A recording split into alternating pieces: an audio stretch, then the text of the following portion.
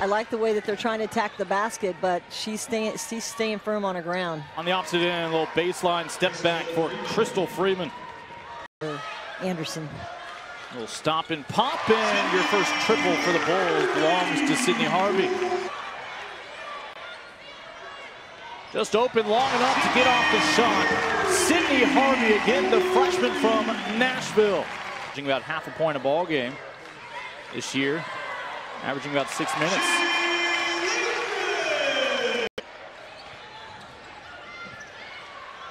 They'll let things play out. Green Wave with the offensive rebound and the putback. Nice pass, find the open look. On the money for Kayla Anderson. Pahajic works it inside, and again, works it inside to the 6'2" sophomore. Leverett gets the bucket and a free throw coming up for Shea. See a little more dribble penetration and action from her. There you go. Couple steps beyond the arc, and there is Kayla Anderson.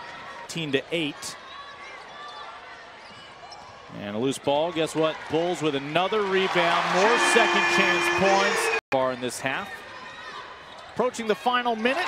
And now everything's going the way of the Bulls. Sydney Harvey from the elbow. Here. Right down the lane. Bucket will go. Free throw coming up for Sydney Harvey, who will find another way to perhaps score 3. Today, the freshman. Again, a well-deserved breather right now. 16-footer straight away from Henshaw.